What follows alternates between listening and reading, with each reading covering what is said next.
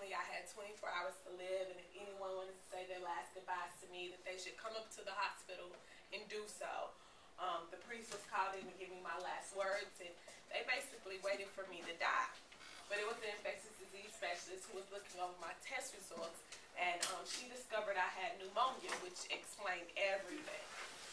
So at this time, my family went back to work, and I was taken out of the intensive care unit, and I was put in a regular room. That's where I was on this day. It was a knock at the door, and it was the doctor. And so I told the doctor that he could come in, and he says, Marvelyn, I have something very, very serious to tell you. And I said, okay. And he said, you're aware that you have pneumonia? And I said, yes, I've been told. And he said, it's worse than that. And so I was 19 years old at the time, and I was like, boy, it's the worst thing he could possibly tell me. And I just looked at him, and I just said, oh my God, I'm pregnant. And he said, no, you're not pregnant. You're HIV positive. And when he said that, I just looked at him. I had definitely heard about HIV before, but I didn't care about HIV until that moment right then when he was telling me that I was HIV positive. So I began asking questions, and he couldn't even answer my questions because he didn't have a lot of information about HIV, because I was in the emergency room. I wasn't at the health department or AIDS service organization where they test people on a day-to-day basis for HIV. So he told me he needed to go get more information, and when he did, I could tell HIV was something more serious than I ever took it for. So I immediately began picking up the phone, calling friends.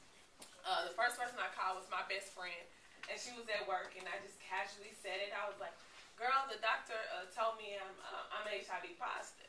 And she said, well, I'm at work, and as soon as I get off work, I'm going to come and see you. And I said, okay.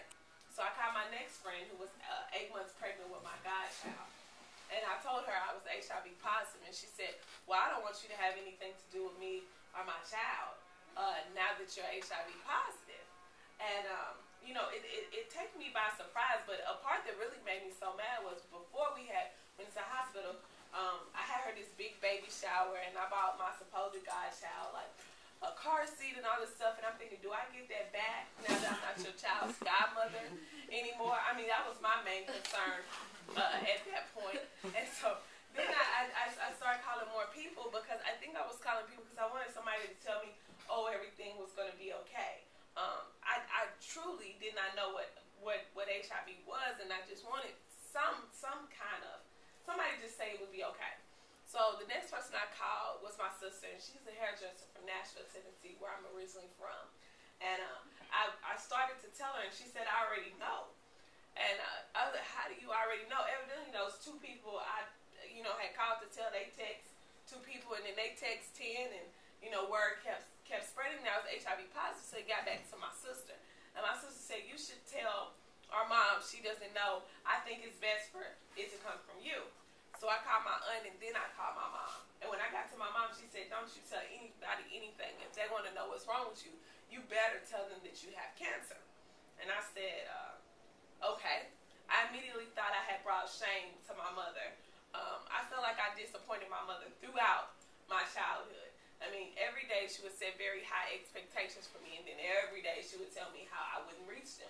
I just didn't have a close relationship with my mom, so when she told me to tell people I had cancer, I immediately thought I had disappointed her yet again.